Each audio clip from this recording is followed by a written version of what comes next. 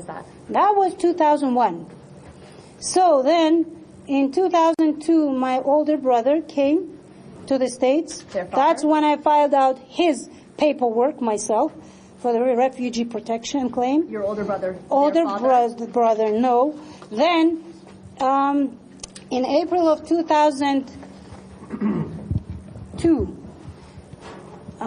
boy's father with his wife and little Jahar came to the States. That's when I filed a petition for their refugee status. Because Anzor, he back home, he also worked as he worked in the enforcement agencies. He also a lawyer. So he was prosecuted enough. We were lucky to take him out of Kyrgyzstan alive. So that was when they came. April 2002. Did you ever talk to them about living in America? Did they like it? What did they tell you? They always like it. You know, if they like it, they live there. If they don't like it, they would leave. Did they tell you anything about their life in Boston? They don't have to say something about their Boston. Kids' life, their freedom. That's what it is. Life in Boston and Canada. Kids, as soon as they know they are free, they do whatever they want. Then they don't listen to their parents, especially when they grow up. So that's it. But you said they were struggling to find themselves. I didn't say he was struggling. I said it seemed like he wanted to find out what he wants. But at that age, all they want is love. So he found his love. He married, he had a daughter, and he was very happy about his daughter. Which one are you talking about? Older one, Tamerlan. And so they came to Canada first and then to Boston? I didn't say they came to Canada first. Guys, listen. They came to the States. To the States. In what year? In 2002. To Boston. First, parents came, mother and father, and Jahar when he was little. 3 kids were back home in Kazakhstan living with my younger brother. So they came first because Anzor never goes anywhere with his wife. So that's why they came here. He just fled Kyrgyzstan. We applied for refugee status in the States. And he was given that status. And by the way, lightly, he was given lightly because he sounded, you know, as he was. Convincing.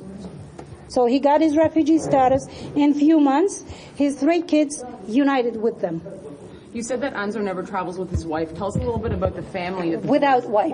Pardon me. Without. Tell us a bit more about... without wife. Got you. Because he loves her dearly. Tell us a little bit more about the family. What was the home situation like growing up with the boys? Growing up within the family, everything was perfect.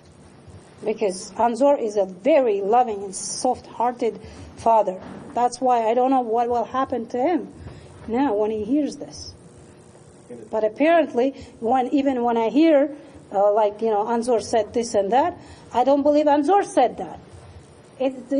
Who that said is his wife. I don't believe that Anzor is even able to speak now. As much as I know my brother, he would not be able to speak over the phone hearing this news. Where is he now? He's in Makhachkala.